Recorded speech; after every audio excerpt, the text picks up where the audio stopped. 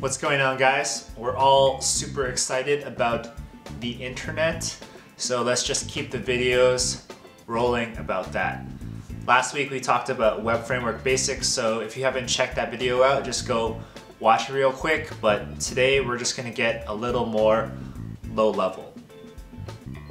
For all the developers out there, it'd be wise to understand how the internet really works, but this video is not really about that. For this video, we're just gonna assume the internet already exists. It's huge, it's out there, everyone uses it, and it's just waiting for us to build stuff on it. So what are the fundamentals of this and how do we build network applications? Today we're just gonna talk about two basic things: WebSockets and internet connections. I think I'll make another video on WebSockets, but it's just impossible to fit all those details into this video and hold your attention for more than 5 minutes. All right, let's do this. At the end of the video, you'll know what an internet connection is and what a WebSocket does. Let's do it. You're sitting at your computer right now watching this YouTube video. Your computer is acting as a client and YouTube is the server. This is a classic client-server model. You ask your waiter to get you a steak, or you ask YouTube to play you a video. Client-server. Simple enough, all right? An internet connection is very simple, and it's exactly what you think it is. An internet connection just connects 2 points on the internet so that they can communicate each other. One process from this computer can talk to another process from that computer.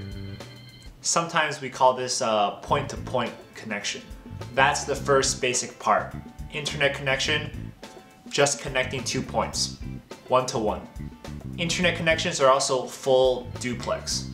What does this mean? It sounds a little complicated, but it's really simple. It just means data can flow in either direction. You have 2 points, you can send YouTube data, and also YouTube can send you data back. When there's a connection established, data flows in both directions. Last point to understand about an internet connection is that it's reliable. Reliable meaning that unless you yank the plug from your computer or go into the ocean and cut all the big internet lines, all the data is going to be transferred to the other computer as long as the connection is open. Reliable. Pretty simple, right? It's reliable, fully duplex, and point-to-point.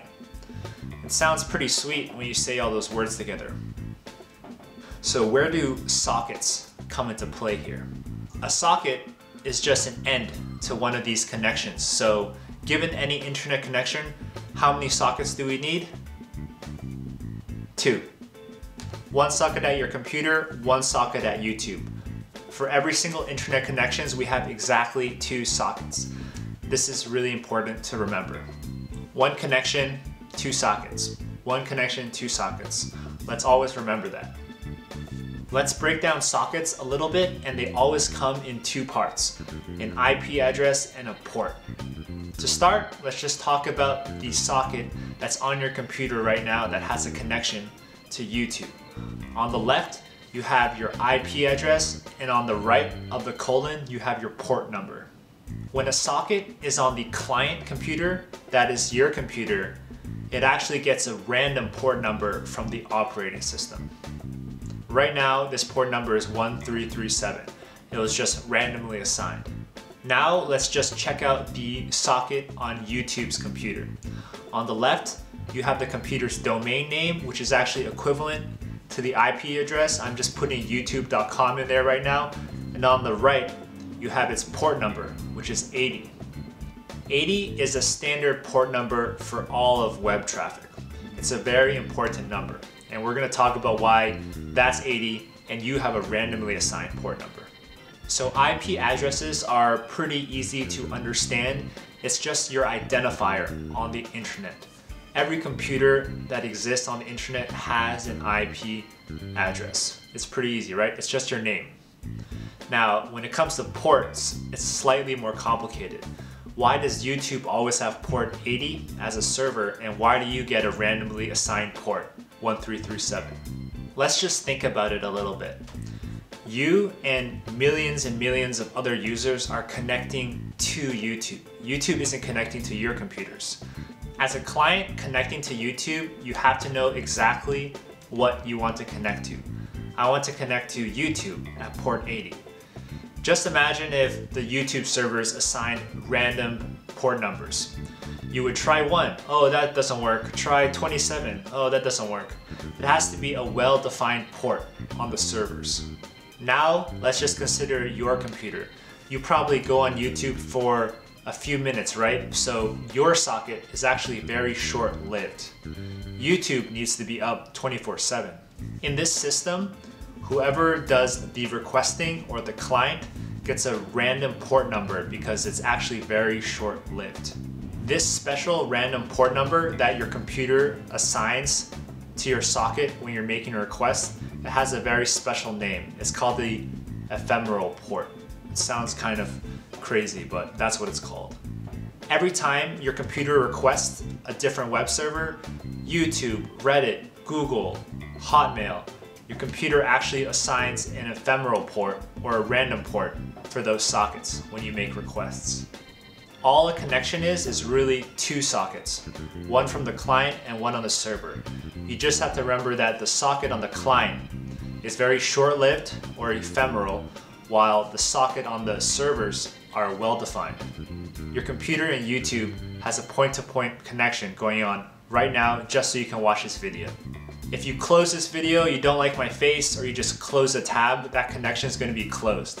The length of these internet connections can be either really short or really long. If we just visit a simple page to get some HTML, a really dummy page, we'll have a very short connection so the server can send us back the HTML, and then it's going to close that connection. A connection can also be open for a very long time. Have you ever edited a Google Doc at the same times your friends were editing them, and you can see everyone's edits in real time? That real-time editing in Google Docs, that works because while you and your friends have those connections open, Google can relay the information to everyone so you can all see everyone's edits. It's really cool. Every single network application out there, every single website you visit, it's all based on this fundamental concepts of internet connection and sockets. HTTP requests and responses are built on sockets. Connections and sockets are just the fundamental way that programmers can interface with the internet. It just allows us to connect to any computer. It's so crazy. You can just open up a socket and connect to any computer on the internet. It's wild when you think about it. Alright guys, that's the end of the video, and it was a basic introduction to what an internet connection is and what a socket inherently does. Remember, 1 connection, but 2 sockets. Connections are reliable, fully duplex, and point-to-point. If you forget what those fancy words means, just rewind the video. I hope you guys learned something. If you have any questions about the internet, just feel free to ask me in the comments. Give me a thumbs up if you liked the video, and I'll see you next time. Alright, take care.